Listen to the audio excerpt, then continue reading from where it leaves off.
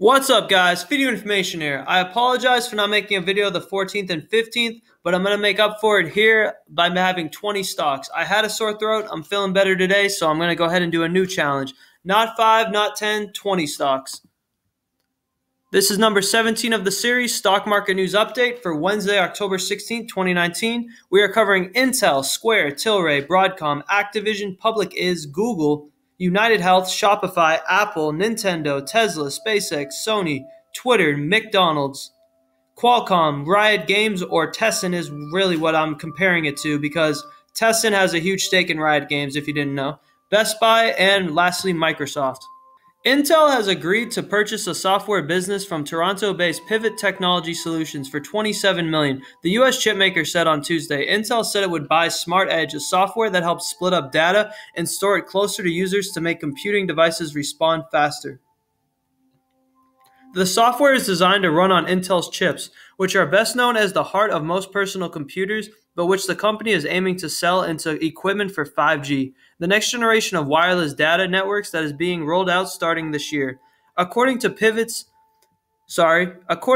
security filings, Smart Edge did not generate significant revenue in the first 6 months of 2019, but made a loss of about $1 million before depreciation and amortization. Pivot, which has a market value of about $43 million, was issued a U.S. patent on Smart Edge's technology in July. Intel, which expects to close the Smart Edge deal in the fourth quarter, so the end of this year, views 5G as a chance to expand its sales beyond personal computers and data centers, its two largest business segments. In 5G networks, more data will be stored on computers scattered near cell towers and other network gear. Storing the data there, a practice called edge computing, and the industry is expected to help large files like videos show up more quickly on users' screens than if they were stored in centralized data centers. We begin to take full advantage of our combined technologies and teams to accelerate the development of the edge computing market, Dan Rodriguez, a general manager of the Network Compute Division in Intel's Data Center Group, said in a statement. All right, guys, next up is Square. Square Inc. announced Thursday that it was officially opening up payment processing capabilities to sellers of CBD products after initially offering the service as part of a beta program. Speaking at an event in Manhattan, Square's General Counsel Simon Whitley highlighted an opportunity to offer modern processing capabilities, I apologize for that, to CBD merchants, which have been seen as a thorny commercial area for business partners due to the evolving regulatory landscape in the industry. CBD sellers at the event pointed to challenges around obtaining transparent payment services, mentioning high fees from other processors and a prior reliance on check payments. No more check payments. So we're going to skip that, but if you want to pause it real quick, that's what CBD is. I already kind of know. A lot of people know, so... The FDA is working on a set of regulations for CBD, but until they are ready, companies are not allowed to add it to food or drink and cannot make medical claims for topicals and other products. So if you guys don't know, Aurora Cannabis has a lot of food and drinks already lined up for when it is legalized, but who knows when that'll be. Massachusetts-based Core Leaf Holdings was sent an FDA warning letter in July for claiming CBD-based products would treat a range of serious diseases, including Alzheimer's disease. Unlike THC, the psychoactive ingredient in the cannabis plant, CBD has not been widely researched. Square will charge CBD sellers 3.9% plus 10 cents per transaction for in-person tap, swipe, and dip payments. Online payments will cost 4.2% plus 30 cents per transaction. Sellers will also be able to access other Square business services, including payroll and inventory management offerings. The cannabis maker and brewing king will work together to produce market non-alcoholic beverages containing cannabidiol CBD. The CBD-infused drinks will go on sale in Canada once regulations allow, and potentially as early as December, so 2 months. CBD is a non-psychoactive component of the cannabis plant. Unlike tetrahydrocannabidiol, the psychoactive component of marijuana, CBD doesn't get people high, but thanks to its perceived health benefits, CBD is becoming increasingly popular. Analysts at market research company Brightfield Group forecast the CBD market will grow to nearly $24 billion by 2023, up from approximately $620 million in 2018. Huge growth. Anheuser-Busch InBev and Tilray first announced a research partnership in December 2018. The company's plan to commercialize CBD-infused drinks represents a significant progression for the joint venture, which is now named Fluent Beverage Company.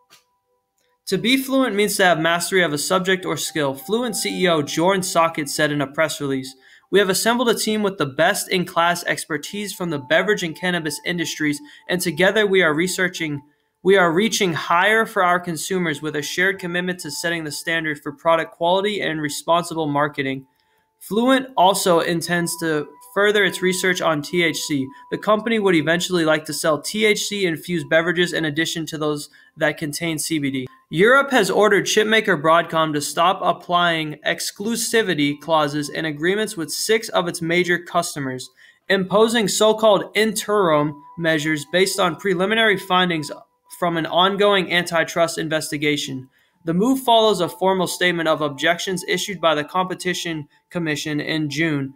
At the time, the regulator said it would seek to order Broadcom to halt its behavior while the investigation proceeds, quotation, to avoid any risk of serious and irreparable harm to competition. Today, Broadcom has been ordered to unilaterally stop applying anti-competitive provisions in agreement with 6 customers and to inform them it will no longer apply such measures. It is also barred from agreeing provisions with the same or similar effect and from taking any retaliatory practices intended to punish customers with an equivalent effect. Commenting in a statement, antitrust chief Margrethe Vestager said, "We have strong indications that Broadcom, the world's leading supplier of chipsets used for TV set-top boxes and modems, is engaging in anti-competitive practices. Broadcom's behavior is likely in the absence of intervention to create serious and irreversible harm to competition. We cannot let this happen, or else European customers and consumers would face higher prices and less choice and innovation. We therefore ordered Broadcom to immediately stop its conduct." Why are gamers protesting Blizzard? Following his win during the Asia-Pacific Grandmasters broadcast on October 6, the gas mask-wearing pro gamer Blitzchung voiced a phrase used by Hong Kong protesters, "Liberate Hong Kong, revolution of our age." On October 8th, Blizzard said that Blitzchung violated the competition's official rules, resulting in his removal from the Grandmasters tournament and a 12-month ban from other events. "While we stand by one's right to express individual thoughts and opinions," the statement continued, "and players and other participants that elect to participate in our esports competitions must abide by the official competition rules." This statement, however, appears to be different from the official statement from the company made on the Chinese social media platform Weibo on October 8th. Multiple translations of the Chinese statement show a much harsher tone from the company. Here's IGN's translation. "We express our strong indignation or resentment and condemnation of the events that occurred in the Hearthstone Asia-Pacific competition last weekend and absolutely oppose the dissemination of political ideas during any events or games. The players involved will be banned and the commentators involved will be immediately terminated from any official business. Also, we will protect or safeguard our national dignity or honor." So they don't want to be used as someone to go ahead and say whatever they want, but it does come down to freedom of speech too. After days of silence, Blizzard President J. Allen Brack released a statement October 11th regarding Blitzchung. He said China had no influence on our decision.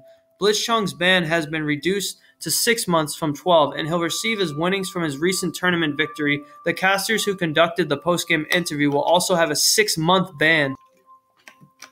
After Blizzard reconsidered its punishment, Blitzchung released a statement via Twitter on October 12th. He said he appreciates his reduced penalty, but he now questions his future with Hearthstone. "I'm grateful for Blizzard reconsidering their position about my ban," he said. "Lastly, many people want to know if I would be competing in Hearthstone in the future. Honestly, I have no idea on that. I will take this time to relax myself to decide if I am staying in the competition, in the competitive Hearthstone scene or not." All right, guys, so this is Public Is. If you don't know what Public Is, or Public Is Group, if you don't know what Public Is Group is, here it is right here. So just a quick look over. Obviously, this doesn't tell you everything. Do your own research. But a dividend yield percentage of 5.69%, a PE ratio of 9.62, market cap of $2.5 billion. And, I mean, the price is really low, $10.40 per share. So that's that. Let's actually take a look, though. Public Is Group needed a big win. The French company, the third largest advertising group in the world, releasing a dismal earnings report last week. Pressured by budget cuts from clients amid competition with Facebook and Google, Public Is said it was in a painful situation. The ad giant behind marketing campaigns and media placement for corporations like Coca-Cola, Procter & Gamble, and L'Oreal, Public Is slashed its sales forecast for the year. Its stock price sank. Arthur Sadoun, the company's chief executive, sounded less than thrilled on a call with investors, saying that Public Is has dug deep to understand the challenges we are facing. On Monday, Mr. Sadoun sent a memo to employees. Its tone was elated. After an intense 4-month pitch, he wrote, Public Is has reached a deal with one of the largest and most coveted clients in advertising, the Walt Disney Company. As part of its efforts to persuade Disney, Public Is trotted out its new subsidiary, Epsilon Data Management, which claims on its website to have information on virtually every U.S. consumer.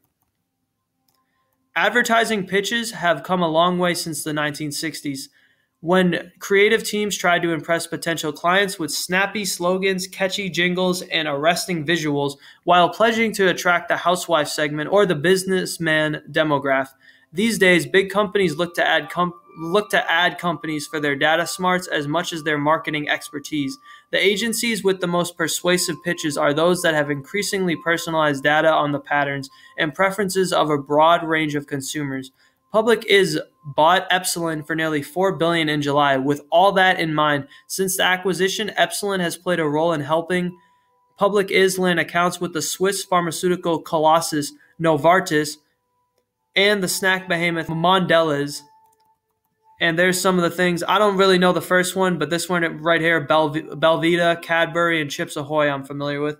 Disney already has plenty of data on its customers, but the prospect of precisely targeting potential moviegoers, theme park visitors, hotel guests, and subscribers for its coming Disney Plus streaming service appealed to the company. So that's what they expect them to be able to do successfully, appeal to all of those customers. According to two people familiar with the pitch process, while the Disney Public Is deal may benefit both companies, some worry that it may put consumer privacy at risk. Google has been experimenting with wearable technology for the past couple of years. In 2015, they released a new line of functional clothing that allowed users to interact with their phones through the fabric. However, due to expensive retail prices, the wearable clothing trend never caught on. Almost 5 years later, the company is still chasing the same goal with the recent release of Levi's Jacquard-enabled jackets. Back in 2017, St. Laurent launched a backpack with Jacquard support priced at $1,000. Luxury products like these didn't get much attention from the average tech users due to the high price, because you're just paying too much. That is why Google is hoping to present a new type of wearable technology that will bring the same benefits as a more affordable price. Read on to learn more about their Levi's smart jackets. We will. So, the latest collaboration between Google and Levi's has brought us to two versions of the smart jackets, including the classic Levi's trucker jacket at $198 and the Sherpa trucker jacket at $248. Of course, the ladies, they got to make more expensive. Each jacket comes with Google's Jacquard dongle. That's a hilarious word. That is placed in the jacket's cuff. It connects to the conductive fabric inside the jacket and thus makes interaction possible. Once you connect a smartphone on the dongle, you can control multiple features with simple movements such as a swipe or a tap over the cuff. For instance, tapping and holding over the cuff of the jacket will allow you to issue commands to the connected smartphone. That's pretty cool. Users can also customize each movement or gesture to activate different features and abilities, including communicating with the voice assistant, controlling music, or controlling the phone's camera. The tech-enabled jackets currently feature 19 abilities, that's a lot of abilities, that can be customized on the phone. The dongle also sends notifications through vibration to let you know about your messages, emails, and alarms. So, will wearable technology catch on? After it has failed to earn the interest of the masses, wearable technology is making a breakthrough once again. The question is, will it catch on this time? Experts at Google are hoping that the tech-enabled jackets will become a true thanks to their more affordable price point. They didn't finish it though. Jackets will become a true thanks to their more affordable price point. All right, we're going to end it there. Next article. United Health Group handily beat the street's third quarter projections, boasting $5 billion in profit for the quarter, driven in part by the continued strong performance of its Optum subsidiary. United Health reported $60.4 billion in revenues for the quarter, a year-over-year increase of 7%, or $3.8 billion. The healthcare giant posted a 5.9% margin for the quarter. Year-over-year earnings were up $4.6 billion in the third quarter of 2018. Optum and United Healthcare are driving value for our customers, creating momentum to finish the year strongly and move into 2020 with an intense focus on accelerating the growth of our businesses by advancing quality, affordability, and satisfaction for those we serve, said David Wichmann, CEO of United Health Group, in the earnings release. Optum posted double-digit growth in both revenue and earnings for the quarter, United Health announced. The company, which offers a diverse array of services, including pharmacy, benefit management, and provider services, saw its revenue increase by 13% year over year to $28.8 billion, and earnings increased, guys, by 16% year over year to $2.4 billion. That's a margin of 8%, United Health Group said. Optum Health, which houses the company's provider services, saw a 34% increase in revenue for the quarter. United Healthcare has added an additional 415,000 members so far this year, according to the release. United Health's insurance arm posted $48.1 billion in revenue and earnings of $2.7 billion for the quarter. Revenue from United Healthcare's Medicare Advantage plans was up by 10% in the quarter, growing by $1.2 billion, by far the largest increase among the insurer's business lines. All right, guys, so for the Shopify article, fair warning, he's pretty funny, so I may laugh a little bit. I'm going to try not to, though. Here's an exercise for you. How much would you pay for $100 million per year of operating cash flow and maybe $1.4 billion in sales, growing at about 20% per year? Would you pay 10 times that revenue? Maybe 20 times that revenue? Certainly you wouldn't pay 30 times that revenue, but that's almost precisely what investors are being asked to pay today for stock in Shopify, the Canadian e-commerce software house. Shopify's market cap is $39.8 billion, about 29.5 times its estimated 2019 revenue, based on the $680 million that came in for the first two quarters. Please, let's not talk about earnings. There aren't any. So without any earnings, why the insane valuation? It's because of one magic word. The magic word is Amazon. Shopify is said to be competing directly with Amazon. How does a Canadian company with $380 million in sales for its most recent quarter compete with an e-commerce and cloud giant that earned $2.6 billion on revenue of $63.4 billion in its most recent quarter? Here's how The Observer put it last month. Shopify overtakes eBay as second biggest shopping site after Amazon. How exactly has Shopify overtaken eBay? The Financial Times notes that Shopify's market cap is now bigger than that of eBay. The market cap of eBay is $32.5 billion. But does this make Shopify bigger than eBay? It doesn't. Revenue for eBay in the second quarter was $2.7 billion. That's 7 times more than Shopify brought in. Also, eBay had earnings of $403 million in its second quarter, or 46 cents per share. So 0.46 if you were to look at EPS on Robinhood. Is ShopStock a bargain? What's even crazier is that we're supposed to consider Shopify a bargain now because the shares recently pulled back from their all-time high of $406 achieved in late August. This came after it priced a secondary offering of a stock at $317.60 to help strengthen its balance sheet. Shopify needs to strengthen the balance sheet to pay $450 million for 6 river systems, which makes robotic carts for warehouses. This will be added to the Shopify Fulfillment Network, announced in June, which mainly consists of a web page and a lot of promises. 6 river systems had just gone through a $25 million Series B funding round. The robots, dubbed Chuck, are the size of a big shopping cart and lead workers around the warehouse rather than following them. That's interesting. They lead workers, so they tell them where to go. That's awesome. You don't have to believe me. I admit to being in the minority of investor place contributors in my suspicions about Shopify. Ann Cooper recently called it a strong buy. David Modell recently called this the best time to buy. What about my track record? I've been calling Shopify a bubble stock for almost 2 years, since it was trading in the mid-$70 range. In June, I called the shares my favorite mistake, claiming it was rising on a short squeeze. At the time, 28% of its shares were being held by shorts. The most recent percentage, according to Fintel, is 31%. By way of comparison, Tesla has a short interest of 20%. All right, next stock.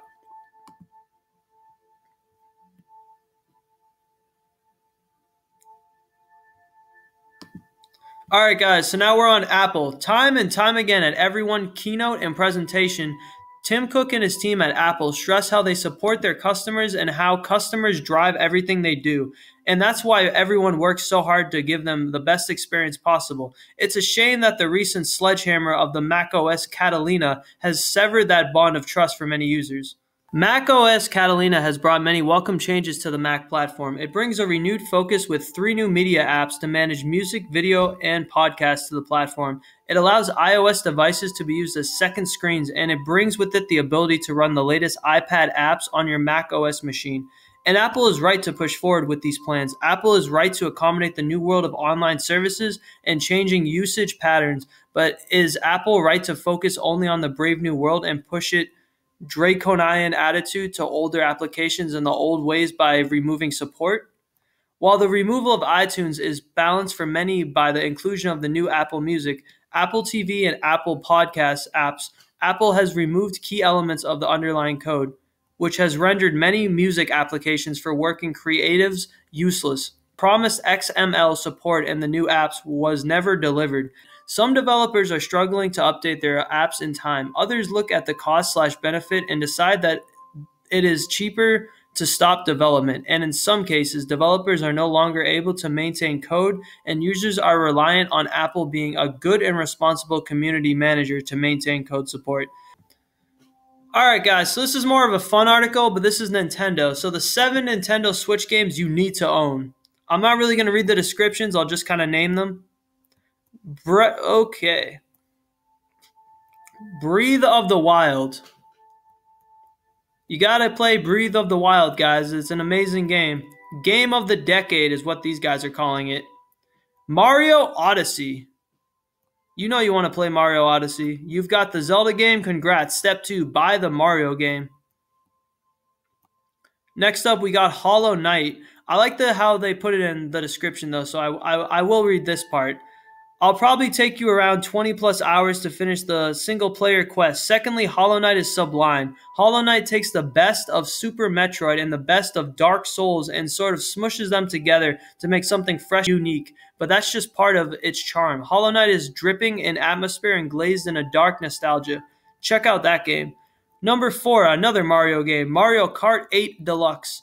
Look, Mario Kart 8 isn't technically a new game. The original Mario Kart 8 was released on the Nintendo Wii U. This is just an update of that game. But what an update. Mario Kart 8 Deluxe is absolutely the definitive Mario Kart game. It features all the tracks from the original game, including all the downloadable content. Same goes for the additional characters, racers. The back of the box quote for Mario Kart 8 Deluxe is biggest Mario Kart ever. But it's true. It is absolutely loaded with content. Best of all, it's good content. And lastly, Into the Breach. Well, actually, there's 2 more games after this. Sorry. Into the Breach. Into the Breach, like Hollow Knight, is available on other platforms, but best owned on the Switch. It's not a visually intensive game. It wouldn't benefit from a slicker frame rate or more detailed textures. It simply is what it is, and it's fantastic.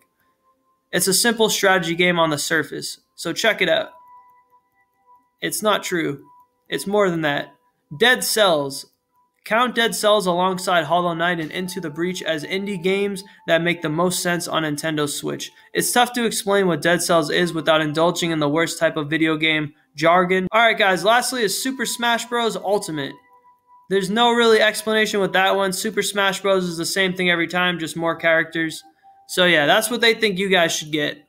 Alright guys, next up is Tesla. A fleet of 40 Tesla Model 3 vehicles are being deployed in Madison, Wisconsin to create an all-electric taxi service. Green Cab Madison, which currently operates a taxi fleet consisting of 40 total Prius, partnered with Zeroology to go all-electric instead of hybrids. They decided to go with the Tesla Model 3. Zeroology said about the move. With the new all-electric vehicles, we can save 8.5 metric tons of carbon per year per car. Jody Schmidt, co-founder and president of Green Cab, added, "It's an investment in the community. While all electric vehicles indeed offer direct benefits to the environment by eliminating local air pollution, it's not only for the community. It can also be a very financially beneficial decision when accounting for gas savings, since taxi and ride-sharing vehicles see a lot of mileage. They can also save on maintenance. Green Madison expects that it will completely convert its fleet of 40 vehicles to the Model 3 by the end of the month. That's pretty quick. As previously stated, Tesla's vehicles are becoming particularly popular with taxis in the Netherlands, Sweden, and Norway, and are starting to get there in America too with fleets like Columbus Yellow Cabs. We previously reported on the very first Tesla taxi driver in North America when his Model S hit 100,000 miles back in 2017. The best example of a Tesla taxi fleet is in Amsterdam, where they have been operating a fleet of over 100 Tesla taxis for years and even updated their fleet with Model X SUVs last year. Man, guys, this is a hugely growing thing. All right. Well, I remember when Financial Education was talking about this, so this makes sense. The SpaceX Starlink constellation may end up almost 4 times bigger than what the company originally planned.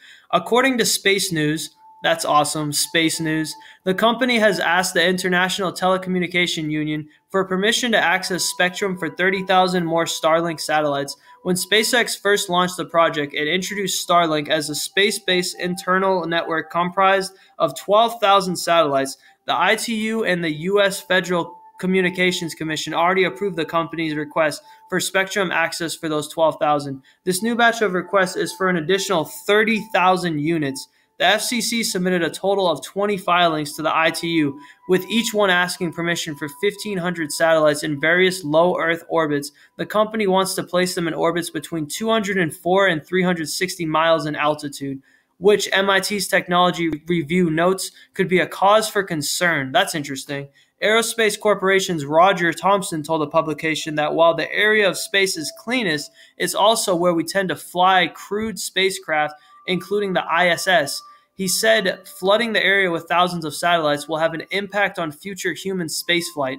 That said, asking for permission for 30,000 satellites doesn't mean the Starlink project will actually launch a total of 42,000. Some of the company's critics believe that the filings are just playing a ploy to drown the ITU in studies now that it's on the verge of changing its rules. So it's just like a distraction tactic. That's awesome. Whether that's true or not, filing with the ITU is just the first step in a very long process. SpaceX has 7 years to launch a satellite with the frequencies it requested, and it will have to operate it for 90 days before it loses access to the spectrum rights. The company successfully launched the first 60 Starlink satellites into orbit earlier this year, with plans of launching 60 more within the month and even more in November. All right, guys, next up is Sony. Sony has announced that its new 360 reality audio technology will launch in late fall with several partners. The format involves object-based spatial audio that places various elements of a music track around the listener in a virtual spherical environment. The experience is designed to replicate live music with instruments and vocals coming from different directions. At launch, there will be around 1,000 songs available in 360 reality audio, including tracks from artists like Pharrell Williams, Bob Dylan, so on and so forth. But the company says it's also working with Universal, Warner, and Live Nation to add more content. 360 reality audio is a proof point that innovation never stops, Sony Electronics President and COO Michael Fazzulo said in a press statement. The confluence of deep technical roots, tireless artists, and forward-thinking hardware and semiconductor partners illustrates the tremendous draw of this radical new way to make music even more moving. Together with valued industry partners, Sony has architected the most powerful, realistic music experience for listeners and a new medium for artists to create. As for how you'll actually get to listen to 360 reality audio, Sony has partnered with Amazon Music HD, Deezer, Tidal, and Nugs.net. That's bad news for Spotify or Apple Music users. But Sony does call out Amazon's promising new Echo Studio as a way to play back this music natively. Other speakers will require Sony's 360 reality audio decoder along with multiple speaker units and signal processing technology, so it's unlikely that this will work for many existing setups. However, at launch, the only mobile app support will come through headphones from most manufacturers when used with the Tidal, Deezer, and Nugs.net iOS and Android apps. Certain recent Sony headphones will also be able to produce a custom immersive musical feel. That's cool. Through the Headphones Connect app, although it's not clear how exactly they'll work with external content. All right, guys, next article. The social media platform sought to clarify its rules for politicians Tuesday after coming under pressure from Senator Kamala Harris as Democratic presidential candidate to suspend President Donald Trump's account. We want to make it clear today that the accounts of world leaders are not above our policies entirely, Twitter said in a blog post, adding that part of its mission is to allow people to engage their leaders directly. Twitter said it was sticking to a policy first laid out in June. Under those rules, tweets by world leaders that violate the platform's policies will stay online if they have a clear public interest value. In some cases, Twitter will place the tweet behind a note that provides context. It said direct interactions with fellow public figures, comments on political issues of the day, or foreign policy saber rattling on economic or military issues are generally not in violation of the rules. Yet the company has drawn some red lines that apply even to world leaders. It will take action if tweets promote terrorism, include private information or intimate photos, engage in child sexual exploration, or promote self-harm. Twitter will also act when direct threats of violence are made against an individual. However, it said that context matters and that interactions between public figures would likely not qualify. We recognize that we're operating at an increasing complex and polarizing political culture. The blog post said, "These are constantly evolving challenges and will keep our policies and approach under advisements." Those political words, man, they get me. All right, so the Trump tweets, if you guys want to read that, feel free, but we're going to move on. Tensions between McDonald's and many of its U.S. franchisees appear to have reemerged in recent weeks amid a dispute over what operators say is corporate pressure aimed at diminishing support for its newly created franchise association. In July, McDonald's told suppliers that the National Owners Association, NOA, was not a sanctioned franchise organization. Several sources told Restaurant Business the company has some internal groups designed to represent franchisees' interests. A number of suppliers ultimately decided not to attend the meeting as a result of company comments, several sources said. It referred to internal groups, including the National Franchisee Leadership Alliance and groups that oversee supply chains and advertising. It also referred to affiliated diversity groups of owners. The company said that costs associated with NOA memberships, sponsorships, and booth fees are not to be passed along in the cost of goods sold to McDonald's distributors and ultimately to McDonald's restaurants. A company representative said that the letter was sent to alleviate confusion among suppliers regarding the status of the association and whether they should attend. But operators believe the company is putting pressure on suppliers to keep them from supporting the association. That could be viewed as an effort to delegitimize the franchise association. More practically, the withdrawal of supplier attendance or sponsorship could hurt the association financially. Accountants, suppliers, lenders, and other companies will attend meetings to build relationships with the franchisees, and their support can help fund the group's activities. While a representative indicated that nothing about the company's view of the association has changed, the letter has intensified tension between the company and the operators who formed the group. McDonald's has traditionally had a cooperative relationship with its franchisees, more so than most other franchise brands, but it also has a history of pushing back against the formation of independent associations. NOA's creation last year was seen as something of a historic moment for the chain and its relationship with operators. McDonald's relies heavily on franchisees who operate 95% of the chain's almost 14,000 domestic locations. The association is the first broad-based independent association in the company's history. Tensions had eased in the months since then. McDonald's appeared to make nice with the group and made a number of concessions to address franchisees' concerns. For instance, it gave them 2 years to remodel restaurants under its Experience of the Future design and renegotiated its delivery deal with Uber Eats, bringing down the commission rates paid on delivery orders and ending the exclusive arrangement. The moves appeared to have improved relations between the company and franchisees. Interest in the association has only grown in recent months, and sources said membership was up. The group has met 4 times, including the initial meeting that led to its formation. So it's all good now. Next article. All right, guys, Qualcomm. I know you guys all wanted to hear about Qualcomm. 5G, baby. Qualcomm unveiled partnerships with over 30 original equipment manufacturers that plan to launch 5G wireless access, or FWA, equipment next year, according to a company press release. The list of partners include industry giants such as Samsung, Sharp, Panasonic, and Nokia. The 5G FWA equipment will leverage Qualcomm's Snapdragon X55 5G modem RF system reference architecture and enable carriers to offer home and enterprise internet service using 5G networks. The extensive list of suppliers working with Qualcomm points to significant demand from telecoms to roll out expansive FWA solutions in 2020.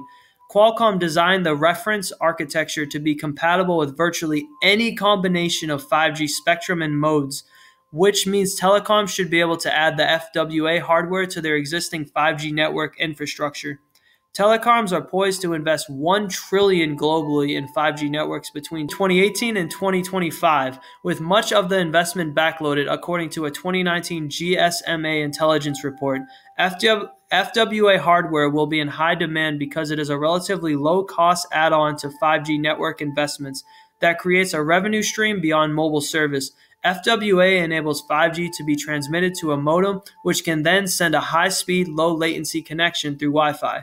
As an alternative to broadband, 5G FWA promises to shift the competitive landscape for telecoms, creating an opportunity to streamline operational costs because 5G FWA shares the same cell network as 5G mobile services. It enables telecoms operating in both internet and mobile services to streamline operational costs. By 2024, an estimated 10% of U.S. households will rely on 5G FWA, chipping away at the 80% share of households that rely on broadband today. Mobile operators can use 5G FWA to disrupt the internet market by leveraging their streamlined operations to outprice providers maintaining both broadband and 5G networks. All right, next article. Riot Games. All right, guys, so Riot Games, again, Tesson has a big stake in this. I'm not sure how large. They either own it completely or they have a larger than 40% stake. But anyways, let's get into this.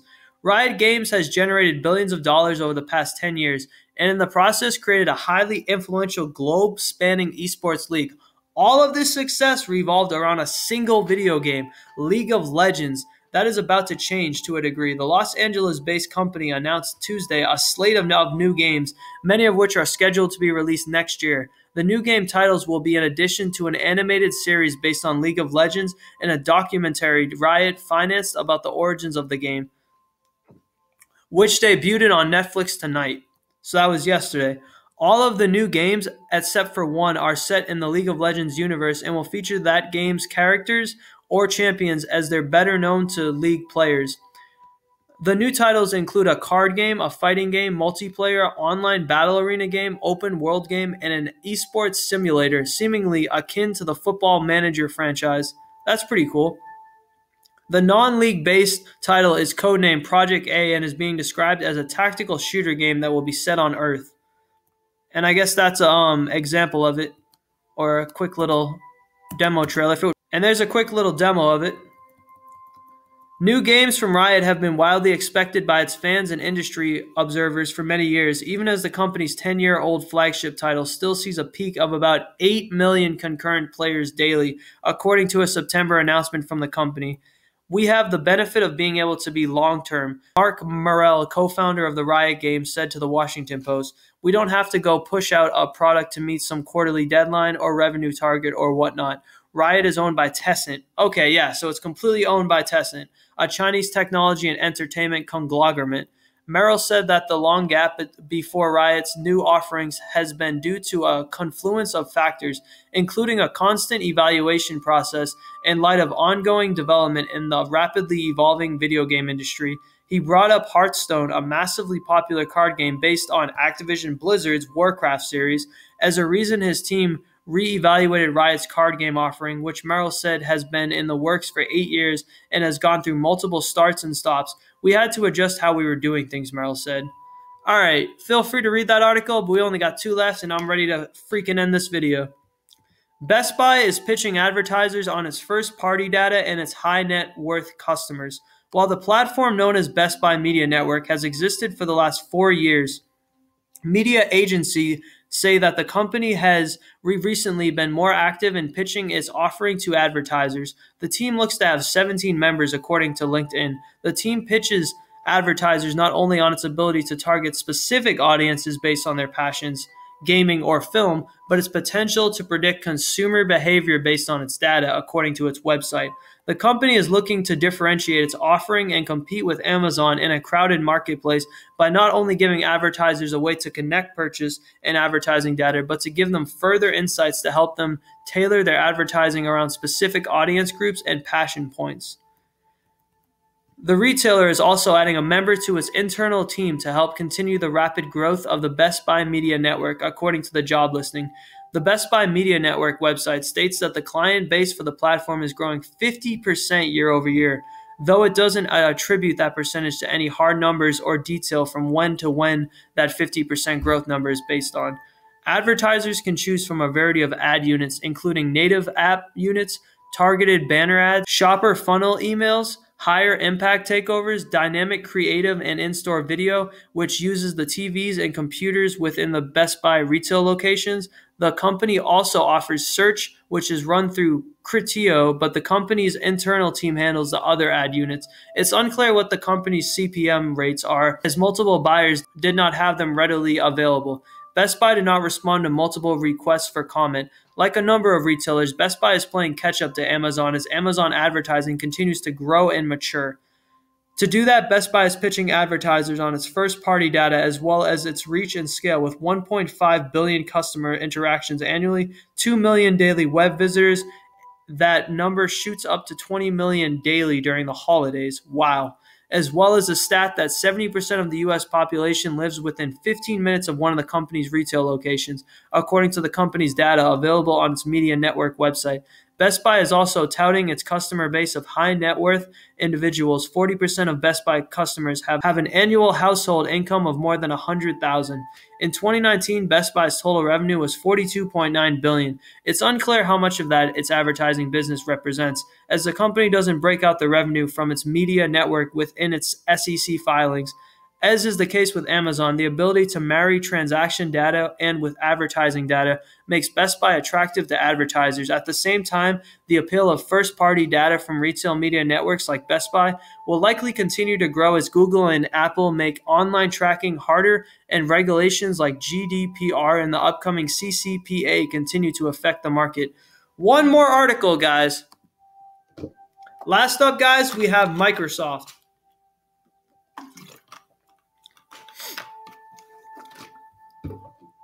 So, why the government is investigating Apple, Amazon, Google, and Facebook for antitrust, but not Microsoft.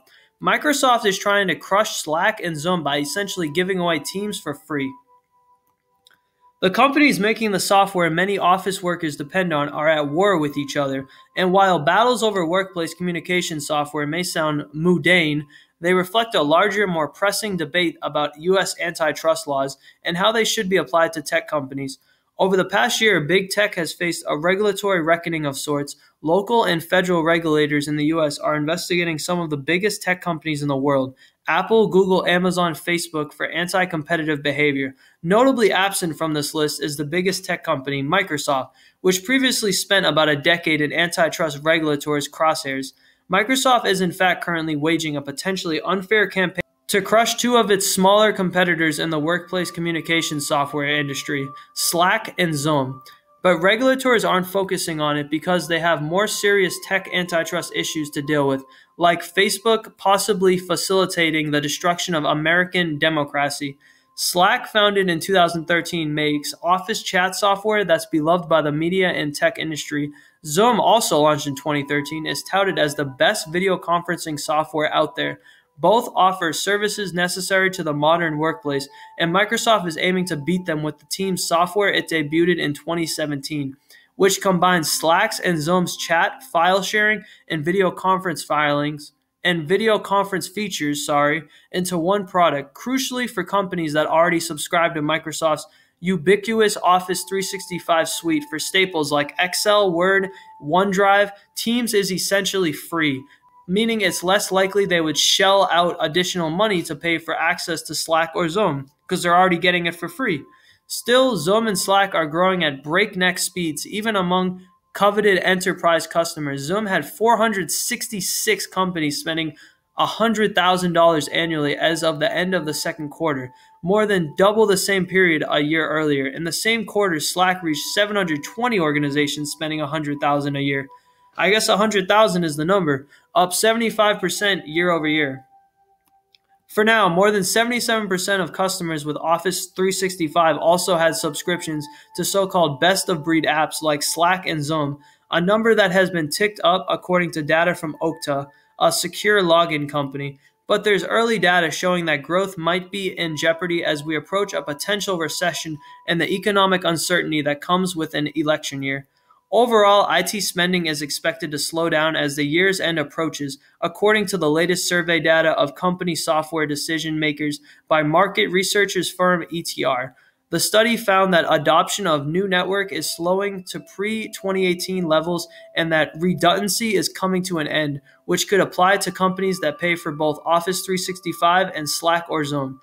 Already Teams market shares trounces that of the older Zoom and Slack, with 60% of businesses of all sizes saying they use or plan to use Teams this quarter. That's crazy. Additionally, some 11% of companies said they plan to decrease spending on Slack. Just 3% say they are reducing spending on Zoom and 2% on Teams. So people really like Zoom, clearly. The findings were similar among small and big companies alike. Whenever a company goes into a keep the lights on environment, that will always benefit mega vendors who bundle and give away software for free. Thomas Del Vecchio, founder and chief executive officer of ETR parent company Aptiv, told Recode. That's a lot of different companies in 3 sentences. Anytime there's concern about a recession, the Fortune 500 is going to slow down IT spend. What he's saying is that if and when there's a downturn in the economy, Microsoft is positioned to dominate. Of course. Anyways, though, guys, that is it. Feel free to keep reading on. But that is it for me. I did 20 articles here. You're welcome. Thank you guys so much for watching. Make sure to smash that like button and subscribe as always. I will see you guys in the next video. Feed You Information, out.